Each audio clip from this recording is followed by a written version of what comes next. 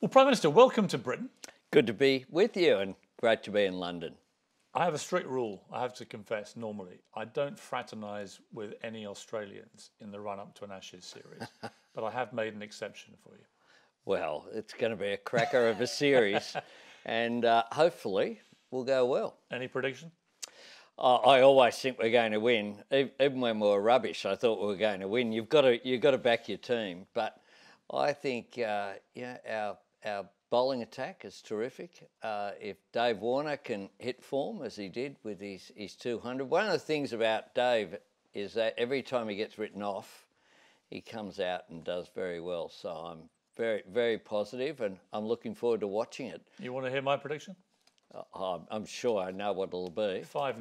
You're going to get 5-0. You're Seriously. going to get Bazballed within 1 inch of your lives. No. Well, I must say that the style of cricket that England are playing is quite transformative. It's terrific. It's exciting, and I'm a Test cricket fan, so it's great that I think younger people will come back to Test cricket because I think it's the form of the game. There's something about going and chilling out, even when not much is happening.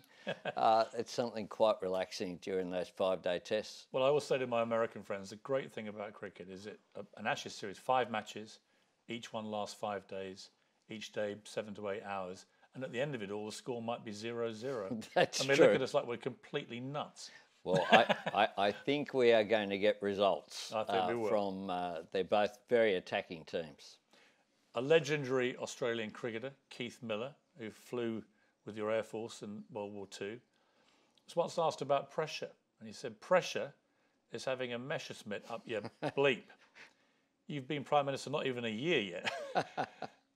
How's it going? I mean, just the reality, when I last saw you, you were contesting the federal election and you've been a career politician, but this moment now, this period, what's it been like for you? Well, I'm enjoying it. It's an incredible privilege and an honour to be the Prime Minister of a country that I love dearly and one that I think is the greatest country on earth with respect to the UK, but I think can be even greater in the future. And it's an exciting time for us. I'm very proud of what my government has done. In the first 12 months, what you can do really is just set the agenda and give the narrative. What's the character of a government?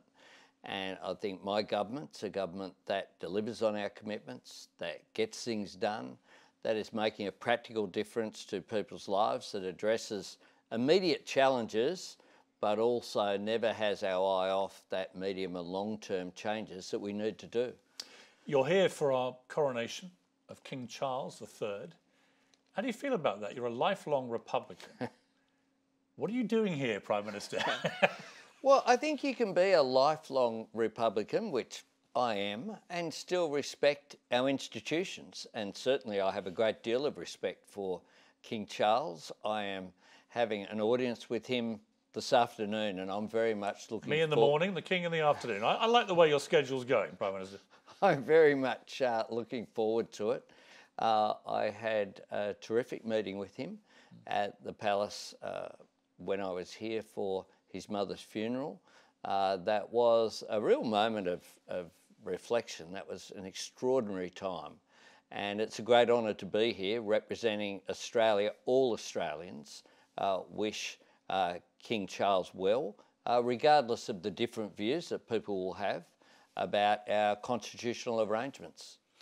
The Queen, you were here for the funerals, you said, and you actually went to her lying in state at Westminster Hall. What was that experience like for you? It was very moving. I mean, the Queen Elizabeth was, of course, the only head of state in my lifetime up to that point.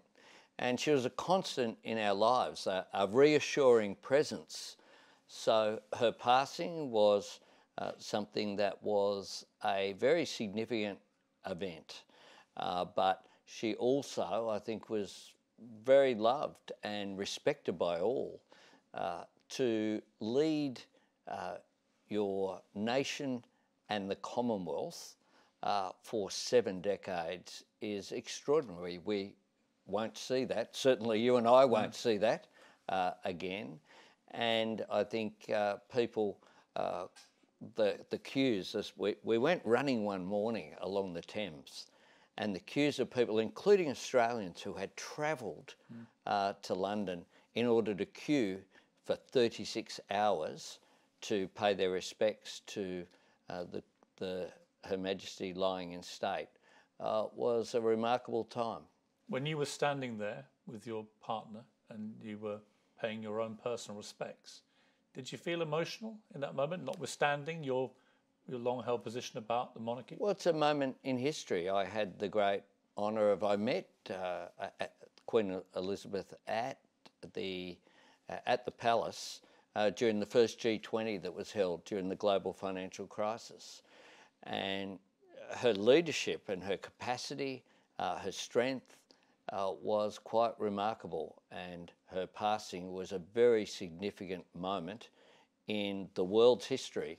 And unlike even previous monarchs, of course, she came to that position at such a young age, and during the first era of television, modern communications, so the pressure that she was under during those 7 decades, of course, grew, and she carried herself with such dignity and grace during that entire period.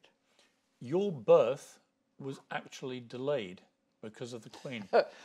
Well, true, right? My mother was, well, kind of true. My mother was on her way to the hospital in 1963, and the Queen was, of course, visiting Australia, and my mother insisted on going through the streets and seeing the banners and the commemorations for her visit on the way to give birth to me. So that was my mum, and that is something, that is an example. My mother voted yes in the Republic, but she had enormous respect for Her Majesty the Queen. This question of what happens to Australia, whether it becomes a republic, is obviously, it's not going to go away. Many people think it's inevitable. Hugh Jackman was recently quoted, one of your great national heroes, saying it's inevitable. You voted in the 1999 referendum in favour of a republic and said it's inevitable. Everybody accepts that. But that referendum came back 55% against, 45% saying yes to a republic. My first question, are you going to have another referendum while you're Prime Minister? My sole priority that I've put forward for constitutional change is to recognise Aboriginal and Torres Strait Islander people in our constitution, and to listen to them through a voice, what's called a voice, essentially that they be consulted on matters that affect them. And that's a referendum that will hold between October and December. That's my timetable. I'm not looking beyond that. I think that Australia should have an Australian as our head of state. I don't shy away from that. I haven't changed my views. But my priority is constitutional recognition. I can't imagine going forward, for example, as has been suggested by some legitimately, that we should be having another referendum on the Republic. Before that occurs, for me, the absolute priority is that recognition. Right, but once you've done that, it would be odd for somebody who's such a die-hard Republican as you, notwithstanding your respect for the key players in the royal family and the monarchy, which you've shown in this interview already, notwithstanding that, it would be very odd, wouldn't it, if you were a Prime Minister and you didn't want another referendum? I mean, otherwise, what's been the point of opposing it all this time? Well, look, I think at some stage in the future that will occur. Would you like it to happen under your tenure? What I don't want to do is to be a Prime Minister who presides over just constitutional debates. And they're big debates. And that's why they are, but so's dealing with the challenge of climate change, getting an economy that works for people, making more things in Australia, engaging in our region to restore our relationships is one of the tasks that I've had as Prime Minister. So I've said quite clearly that that's my priority. you'll know because there'll be a feeling from the bottom up as well, a demand for another vote isn't something that can be imposed from the top because it won't be successful. When that demand is there, I'm sure a vote will be held. How close to that feeling do you think Australia is? Because the polls have been all over the place. I don't see it as being imminent. But if you were to win a second term, potentially you could have a referendum. Well, I don't see it as being imminent. You're being very diplomatic here, Prime Minister. Is that because you're here for a monarchy, which many of your supporters would be like, well, hang on, you've come here to London to watch a king being crowned at the head of an institution that you just don't agree with? No, but part of the job of being the Australian Prime Minister is to represent all Australians, not just to put forward my own views, which are clearly there, but it is important that the Australian Prime Minister and the Governor-General and all of the governors, and we have some prominent Australians coming along as well on Saturday. Sam Kerr, great footballer. She will be the flag bearer on Saturday, and I chose her, put her forward. I thought that was a really appropriate thing to do. Someone who's a young, dynamic Australian sportswoman who hopefully will lead us to World Cup glory in the Women's World Cup that's coming up, being hosted in Australia in a couple of months' time. So what are you going to do in Westminster Abbey when you are urged to say the oath of allegiance to King Charles? I do that every term.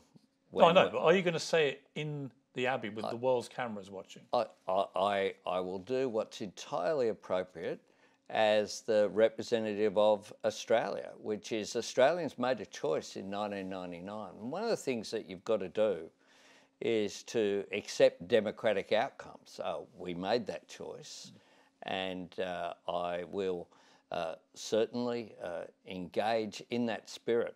So you will say the oath? As I have done 10 times when I I know get sworn into Parliament. Yes. But just to be clear, in the Abbey, there's been confusion over whether you will. As the Prime Minister of Australia, in the Abbey, on Saturday, you will say the oath. As the Prime Minister of Australia, it's expected that I will do that. But that doesn't mean, of course, that Australians don't have a wide range of views. And it's also the case that as Australian Prime Minister, I'm accountable to the Australian people. I mean, that's who I serve, and I have that great honour. Do you know the words? To? The oath. Well, I know the oath that I give in the in Parliament each time. I swear that I will pay true allegiance to your Majesty and to your heirs and successors according to law, so help me God. There's been a lot of actually, I would say a lot of kickback here about this entreaty, which has come from the Archbishop of Canterbury. The public, the British public, and a wider world, of course, including those in the Commonwealth, should all crowd round their TV sets and recite this. Because, as people have pointed out, heirs and successors, well, that could be, if we're unlucky, Prince Andrew, or, God forbid, Harry and Meghan. Well, people will make their own decisions on Saturday, but I think it will be a very significant historic event. The Australian Republican movement, the Australian Republic movement, has called on all Australians to pledge allegiance to Australians and Australian values on Coronation Day and not, quote, obey the absurd request of King Charles for us to pledge fealty to him and his heirs and successors. As a Republican from Australia, what's your message to them? I pledge allegiance to the Australian people each and every day. And that's our democratic system that we have.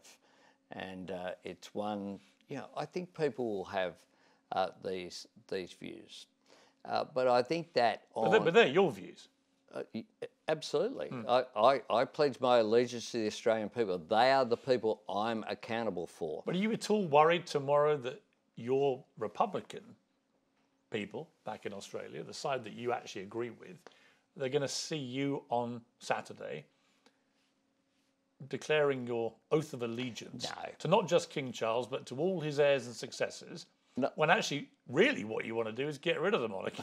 I mean, it is No, a strange conundrum, right? No. Our position, the position of the Australian Republican movement isn't about getting rid of the monarchy. That's a decision for the UK. The decision of the ARM is that an Australian should be the Australian head of state. Yeah. And that's what I agree with. I think you would do that, but Australia would, I would hope, continue to be involved in the Commonwealth. But I'm of the view that an Australian should be our head of state. There's a new poll out today about the British public's view of this. Overwhelming support for the monarchy. 2/3 said it may seem a strange system in this day and age, but it works. And that's kind of my view about this. I mean, I feel uneasy about this oath, to be honest. I won't be saying it the way they want me to, because I'm not going to commit to having allegiance to Prince Andrew and Prince Harry. But there's an interesting statement there by the public, which is they know it's a bit anachronistic. We know it's kind of weird to have people in palaces not paying proper taxes and all. Of course we do. And yet the British public feel quite strongly the overriding benefits of a monarchy outweigh the negatives. And that's the right of the British people to determine. That's the point I'm making here, I guess, as someone who supports an Australian head of state. We should determine who our head of state is, and the United Kingdom should determine who their head of state is. But you don't have a view about the actual institution of the monarchy? Well, I'm not a monarchist. So you would get rid of it? Well, we don't have an Australian royal family. That's the point here. But you have one of our royal family as your head of state. Exactly, but that's the point, because that's a contradiction in itself. That's why I think Australia should have our own head of state, and I'm of the view that I think that should be an appointed head of state. There should be some process whereby our democratically elected institutions in the House of Representatives and the Senate have a say in that. There's various models. That's one of the things that's held back the change in Australia, is the failure to agree on a way forward.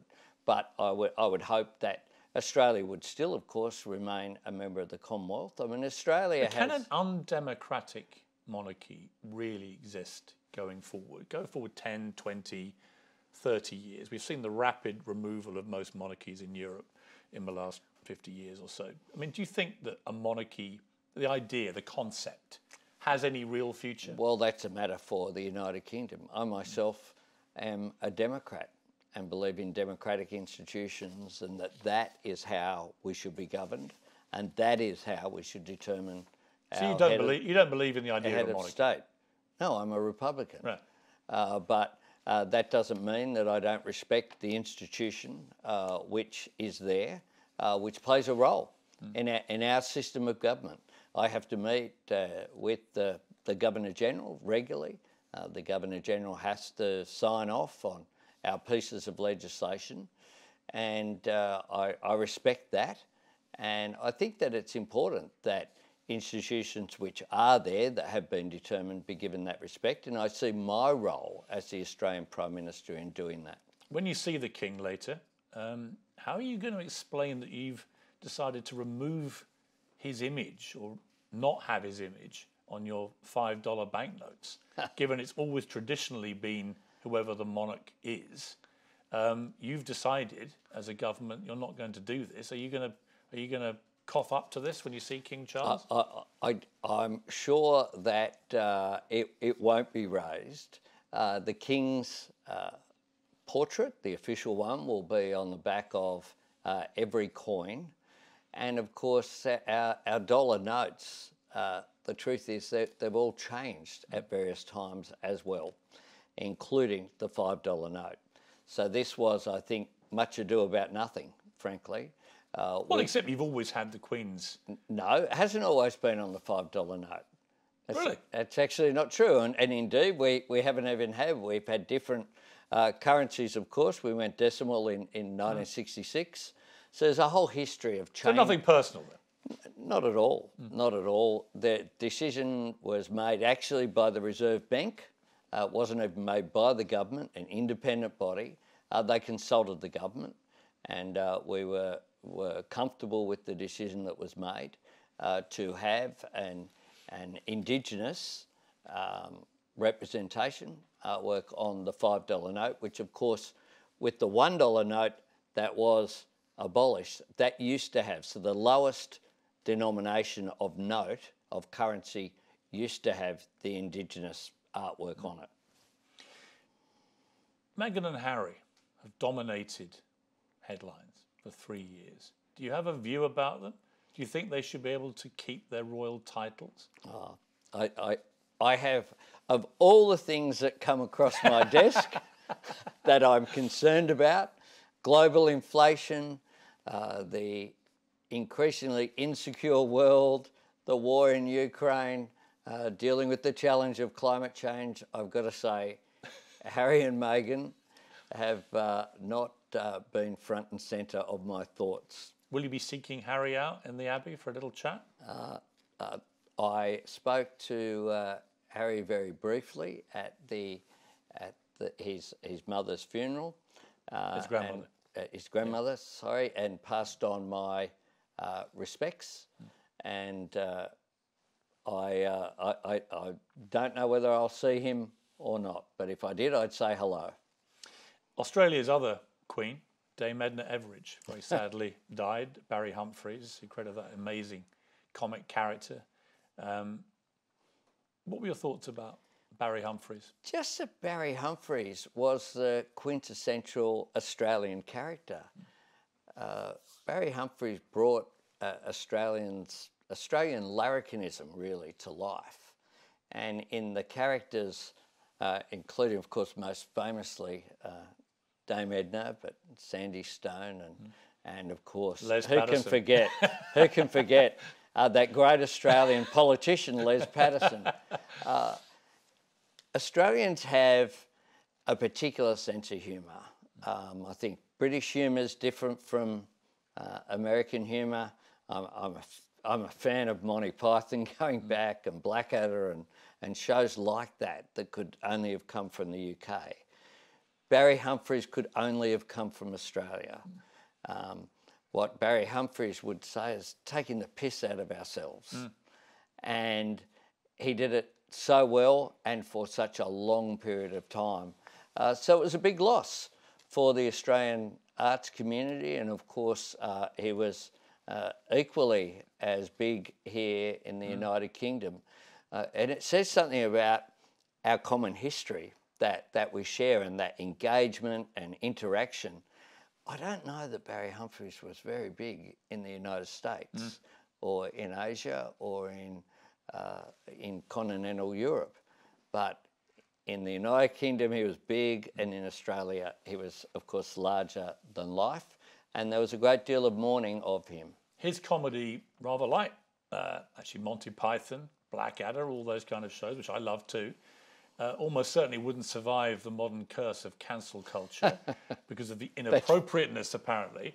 Barry Humphries was cancelled by the Melbourne International Comedy Show. They took his name off the top award for him being allegedly transphobic. What did you feel about that? Well, I wasn't even aware of that, I must say, until recent times.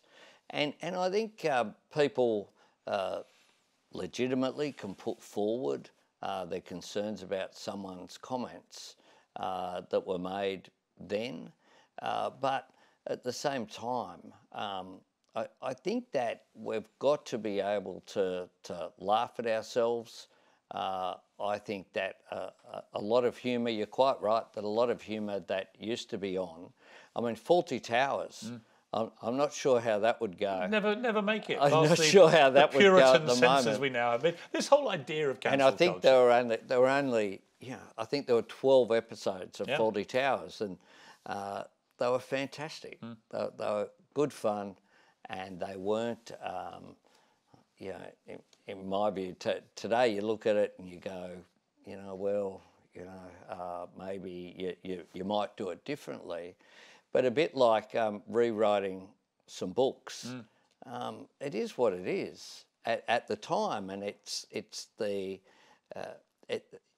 the context. And I think that the idea of cancel culture is, in my view, a sad development, because you often can get as well pylons in social media, and you see it happen so often, and things quite often too, taken out of context. I mean, I try not to look at too much social media, but I know that sometimes people will say something to me about an answer that in an interview like this, without people having seen the question or what was said before or afterwards, and make it look like something that it isn't. But I think that we need far more. Should the Melbourne Comedy, far more tolerance. Should the Melbourne International Comedy Institution, I guess they would call themselves, but should they have cancelled someone like Barry Humphries? Or did it actually, was that the worst kind of cancel culture? Because now, since he died, they've now said we want to pay homage to him and honour him, which seems to me stinking hypocrisy.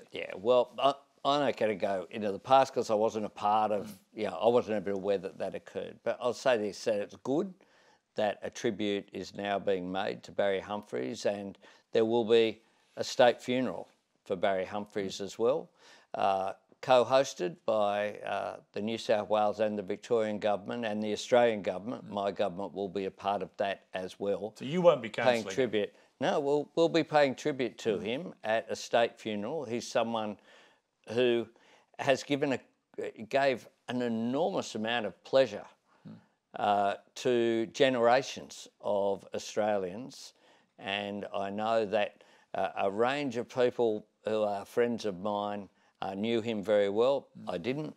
I met him on one occasion briefly, but I didn't know him. But I know how warmly he was regarded by people in Australia and in the UK. The issue that got him into hot water was this issue of gender identity.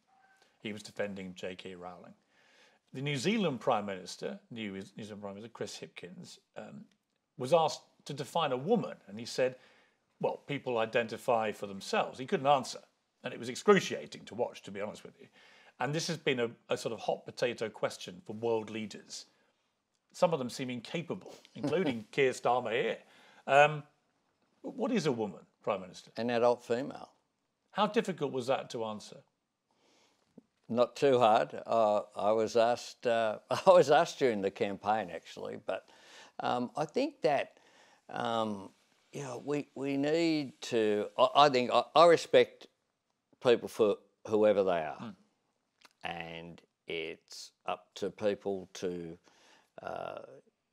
to be respected. And I know that there is some controversy can come at times like that, and I'm not a fan of some of the campaign. There was recently a very controversial visit in Australia that was designed to stir up issues, and people who are, young people coming to terms with their identity and who they are. I think that they need to be respected as well. But what would you do, for example, with this issue of transgender athletes in women's sport, which many world sporting authorities are now beginning to move to exclude them because they say it's simply not fair? Well, that's an example in that the sporting organisations are dealing with that issue. What's your view? My view is the sporting organisations should deal with that issue. Does it seem fair to you that people who were born biologically male with all the physical advantage should be able to compete against people born with female biology? Well, in Australia, the sporting codes are able to deal with that, and they have effectively, and they've done so in a way in which during the last campaign, there was one of the candidates chosen who tried to make that front and centre, that issue.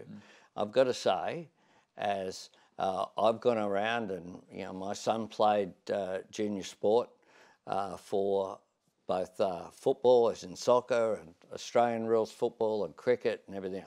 None of these issues ever came up. and I don't think they're front and centre. That's because it wasn't happening then. Well, you didn't get biological males competing against biological women. I mean, that's the problem with it. To me, I can support transgender rights to fairness and equality, but right to the point where they infringe on women's rights. I mean, they've got to also have fairness and equality. And that's why sporting codes should be dealing with it. Yeah, but you're the Prime Minister of Australia. You must have a view. No, that's why sporting codes... That's my view. Are you ducking it? No, I'm not. No, I'm not. I'm saying that what it shouldn't be done is done to try to politicise an issue that should be made on its merits based upon the proper assessment of whether it's fair or not, but done in a way as well that doesn't seek to essentially target a very vulnerable group. And that's my concern. Well, I don't think they should be demonised in any way. And that's my concern as well. I get that, but I think there are serious issues which have to be addressed. Right? Of course they are, but it should be done without the targeting of a vulnerable group of people, and that's my view, that people should be respected. The sporting codes are dealing with it. And what occurred when this debate happened in Australia is the sporting codes said themselves, we're dealing with this. We don't need this to be politicised, and we don't need politicians buying into it. You're going to see Rishi Sunak, the British Prime Minister, while you're here. Are you going to mention that you've just been in a poll named the third most popular global leader while he languishes at number 10, and that you also made Time magazine's 100 most influential people? And in fact, the Prime Minister of Australia, and in fact, the Prime Minister of Canada, Justin Trudeau, said that you were effectively a progressive champion around the world. I mean, it's been a good couple of months for you, Prime Minister. Well, Prime Minister Trudeau was very generous in his comments. I wasn't aware that I had been named or that he was writing the citation until it was pointed out to me by the media. I did send him a little message saying thank you for his generous comments, and I am looking forward to seeing him again on the weekend. He, of course, will be here at the coronation as the leader of another Commonwealth country. As for the first, that's the first I've heard of it, but I won't be raising that with Rishi Sunak. This is my third meeting with him, and we'll be talking about the free trade agreement that can make an enormous difference for Australia and for the UK, about how we can have mutual benefit from increased economic engagement. And of course, we'll also be talking about our AUKUS arrangements, further strengthening the cooperation when it comes to our defence. One of your predecessors, Paul Keating, wasn't exactly complimentary about the AUKUS arrangement. He described your $368 billion deal for the nuclear submarines as the worst deal in history. Said you could have had 40 to 50 conventional subs instead. He also attacked you for working with the UK. Said after the great problem of Brexit, after that fool Johnson, Boris, destroyed their place in Europe, they're going to put together global Britain. So they're looking around for suckers. Are you a sucker, Prime Minister? The AUKUS arrangement, to me, should surprise no one. Australia, if you look at our history, we have 65,000 of proud history. The oldest continuous culture on earth is Aboriginal and Torres Strait Islander peoples. But then we have the relationship with Britain, and that's a relationship that goes back to 1788, to the First Fleet. And ever since then, we have stood side by side as great democratic nations. Our parliament takes the Westminster system as the basis of our democracy. And we have common interests, of course, since the Second World War, in particular, under Labor's Prime Minister John Curtin. We turned to the United States. Ever since then, the United States has been our most critical alliance partner. So getting greater cooperation between Australia, the United Kingdom and the United States, not just in Australia being able to build our own nuclear-powered submarines, is, to my mind, a very sensible thing to do in today's uncertain world. And I know former Prime Minister Keating made some colourful comments I have every respect for Paul, but on this I just disagree with him. Was Brexit a good idea? That was a matter for the United Kingdom.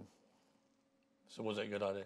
Well, as the Australian Prime Minister, I don't see it as my place to put forward matters which are strictly a matter for the people and the government of the United Kingdom. One of the big reasons for AUKUS, of course, is the ongoing threat of China potentially invading Taiwan. Paul Keating said this: "I dare the Prime Minister to explicitly suggest or leave open the question that Australia might go to war over Taiwan at the urgings of the United States or anyone else." So, I dare you to answer that question, Prime Minister. Well, I want a region that is peaceful, that is secure, that is stable, and that is prosperous. And that's what we're working towards. But one of the ways that we're also engaging in the region is by lifting up our national security. We don't apologise for that. We have the AUKUS arrangements. We've just had our Defence Strategic Review as well to look at what are the capabilities that Australia needs and where do we need them. But do you think China may invade Taiwan as many do? Well, I don't think it is constructive to speculate on matters like that. We support the status quo when it comes to Taiwan. Would you support Taiwan if they were invaded? Taiwan is not assisted by people speculating on hypotheticals. We support. Well, President Biden has. He's already said that America would support them. We support the status quo being maintained. We support stability in the region. And we're investing in our capability, but we're investing in something else as well. We're investing in our relationships, whether it's AUKUS, whether it's ASEAN, whether it's our Pacific friends through the Pacific relationships that we have, rebuilding them. But also, we're engaging in the region.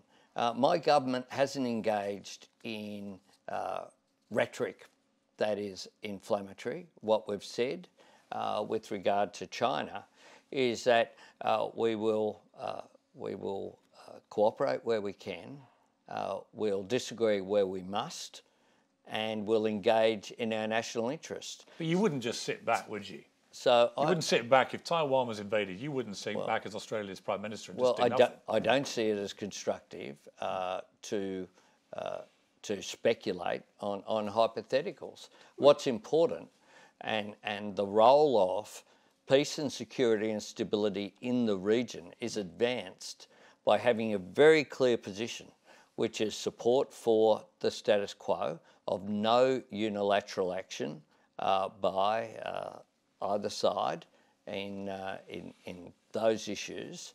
And our position on China has been to engage constructively, but to continue to put forward that the impediments to trade should be removed, to say very directly to President Xi that Australians such as Cheng Li need to be given proper justice and that they're not receiving that at the moment, and to raise those issues, to raise human rights issues. So we don't shy away from that, but we do so in a way that's constructive and respectful, and that's how you advance diplomacy. That's how you advance positive outcomes. Okay, President Biden said he's running again for office in 2024. He would be 82 and he'd be 86 at the end of a second term. Is he too old? That's a matter for the United States, but I don't believe that... Do you want to be Prime Minister at 86? Anyway, we'll see how I go. We'll see how I go. That will have sent a shiver down your opponent's spine. But can I say this about President Biden? I think he is doing an extraordinary job. I regard him as a friend of mine. I regard him as an important leader of our most important ally. I'll be welcoming President Biden to Australia this month for the Quad Leaders meeting. And he, through his actions, not just in international relations, where he is strengthening the United States' engagement in the Pacific and Indian Ocean, that's something that we welcome, But you don't think he's too old? We In your dealings with him, you don't get a feeling of a Not guy... at all. Not at all. He's totally on top of his brief. He's someone who's very conscious about regional affairs in the Indo-Pacific region. He's someone who's engaged with our friends in ASEAN. I notice today he has the leader of the Philippines, Bongbong Marcos, there hosting him in the White House. He's also got to engage with potentially Donald Trump if Trump wins the Republican nomination. President Trump is actually in Britain at the moment. Are you going to hook up with him? Are you going to... No. I engage with President Biden. I look forward to meeting him. Would you be happy to engage with Trump if he was to win the White House back? Our relationship with the United States is a relationship between countries and between peoples based upon our common democratic values. You'd have no problem dealing with Donald Trump if he won? Well, it's not up to me to determine... No, but you wouldn't have any trouble dealing with him No, if he was president? I'll deal with whoever, the president or the prime minister, even if he's if he's facing, or the leader of he's been indicted any on criminal charges. That's a matter for. Are you comfortable with that? That's a matter for the people of the United States, and I have no intention of interfering in their internal political processes. I expressed my concern. Would an Australian Prime Minister, do you think, be able to, or would an Australian politician be able to run to be Prime Minister if they were indicted on committing crimes? Well, they would, I think, speculating on that, in terms of either a Labor or a Liberal candidate would, I think, have issues if that occurred. But look, I said very clearly, I expressed my concern about the events that occurred in the capital on January 6th. I don't shy from that. I think democracy is a precious commodity. A whole lot of the world, it's under threat. And that's why we need to support our democracy, including supporting our democratic institutions.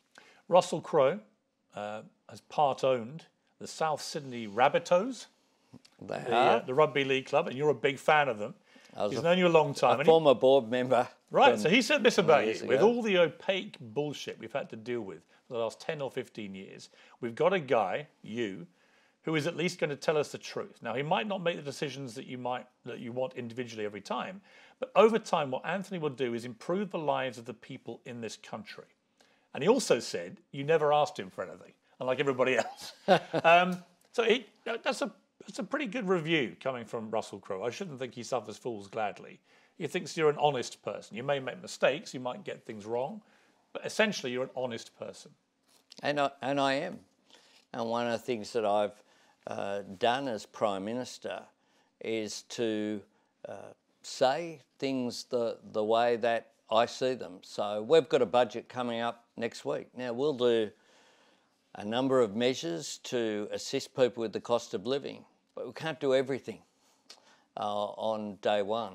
I haven't been in office for a year yet, and it follows almost a decade of, I think, a government that was characterised by inaction and delay and denial, that we were left with $1 trillion of debt. So we've explained that, but we have fulfilled the commitments that we made in the lead up to the election to the best of our capacity. But of course, all governments and all individuals, including myself, will make mistakes from time to time. Are you unafraid to admit when you're wrong? I'll give an example. The small boats policy, which is a big issue here, big issue in Australia, what you do with people who wash up on your shores. You were very opposed to it and you changed your mind. Correct. Is that political expediency, the reality? No, it's looking at the facts the way that they are and being upfront about it. But you said this in 2015. I couldn't ask someone else to do something I couldn't see myself doing. If people were in a boat, including families and children, I myself couldn't turn that around. But now you can. What changed? The facts. I didn't think that. Well, you still get people, at the families and kids turning up in boats. Right? I mean, that's still happening. And they have been turned around.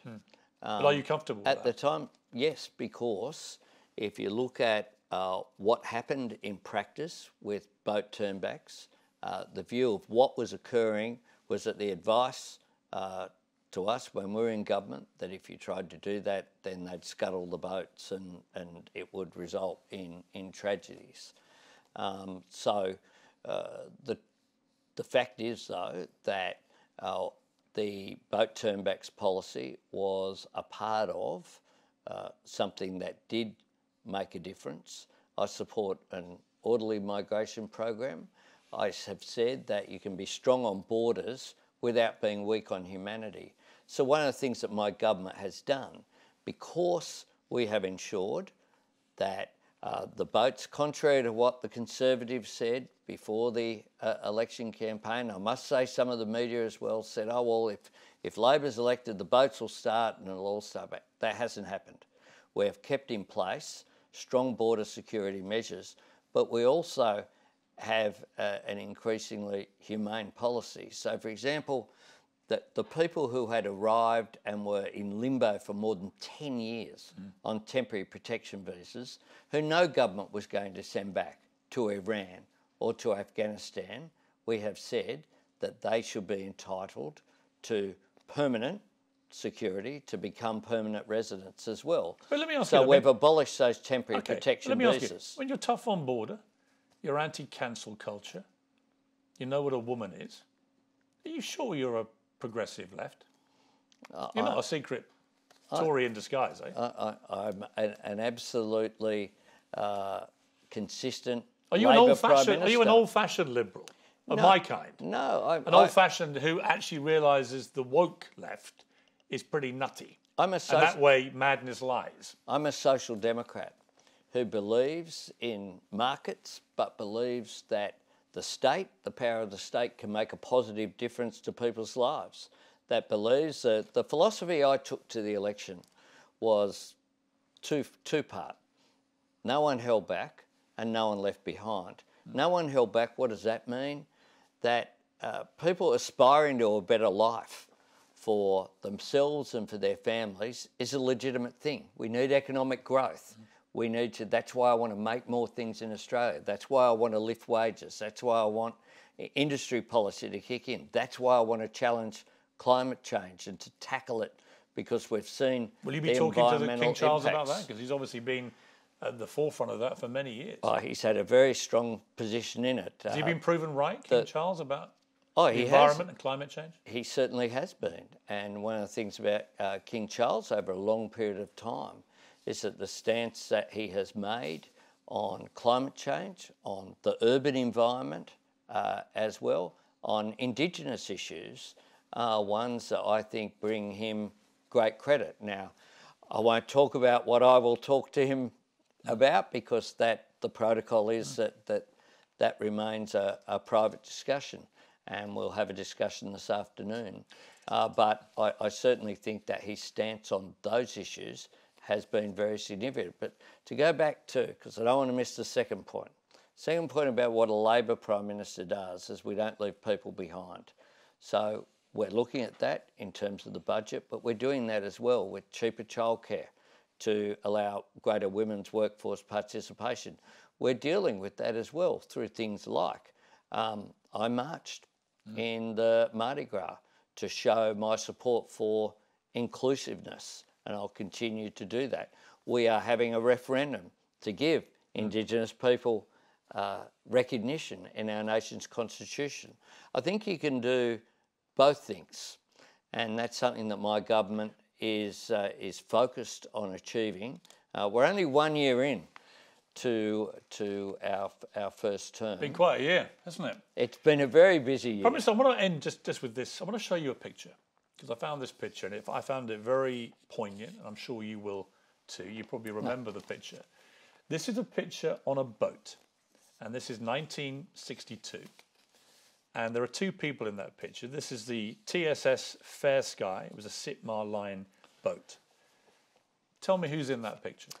Well, it's my mum sitting there on the... Marianne. As I see it, Marianne on the far right. She's next to her brother, George, and standing up in white is a dashing fellow who happens to be my father, Carlo, who was a purser on the ship that my mother travelled to on that long journey. To England?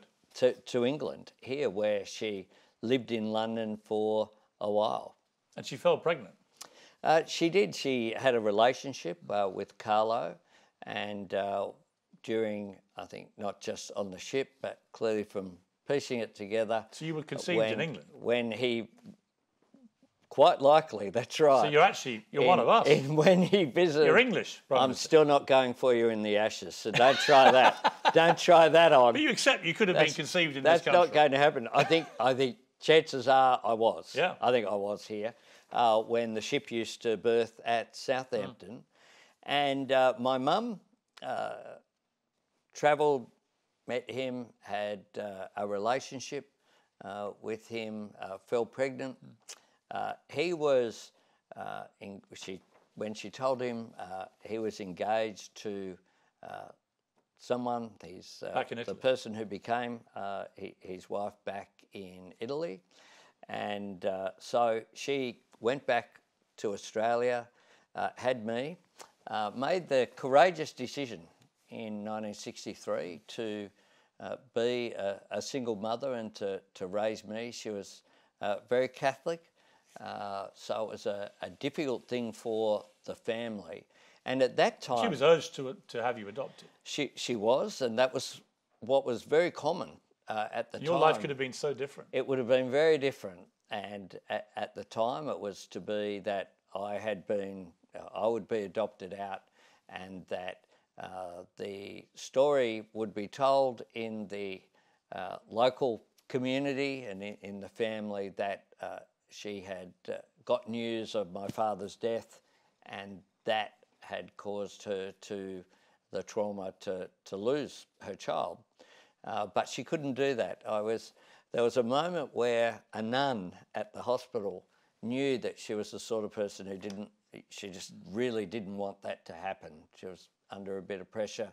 So she brought me into my mum, and my mum was never going to let me go. What a moment.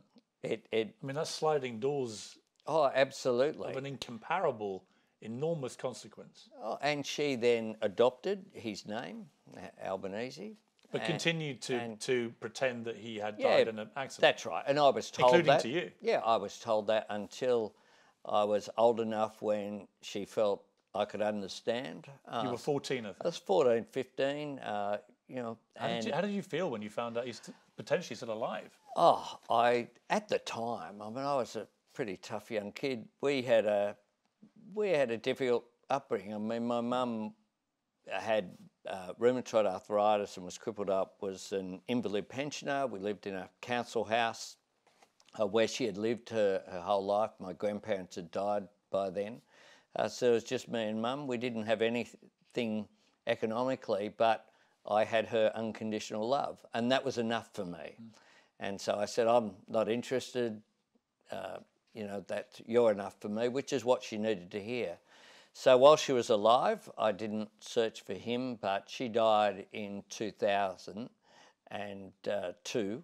My son had come along in 2000, and there was a moment where I was at her gravesite, and my little boy was very little, said, you know, where's your daddy?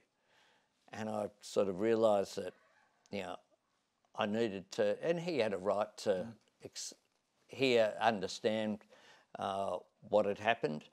And so I had, I guess, once she passed away, I could then search for him without bringing any sense that she wasn't all I needed.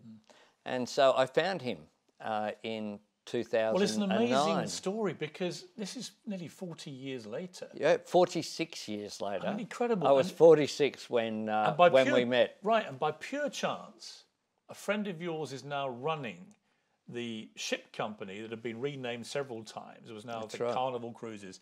You knew this woman, and she helped the search, and they find your dad's old employment card details in some dusty, rickety area in Genoa where the original ship's stuff had all been sent.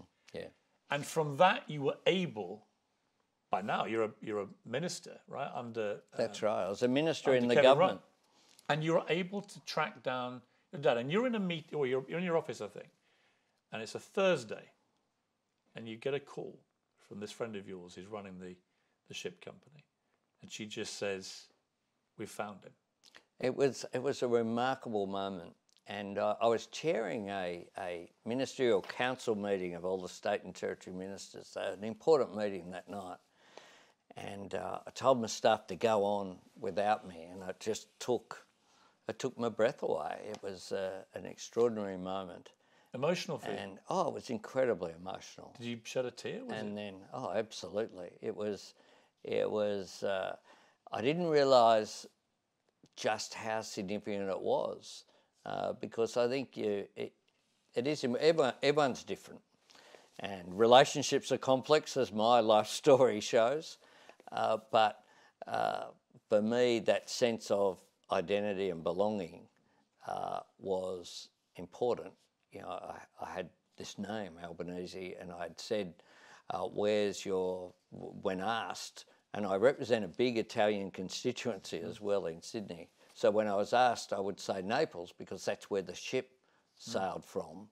But in the end, it was Puglia, the other side of Italy. And 6 weeks later, you're there. Yeah, and the door opens, and in walks your dad.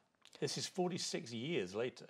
Yeah, we wrote to him and wrote a careful letter just saying that my mother, Mary Ellery, was known to him and that I would be visiting Italy. I was visiting the European Transport Minister at the time.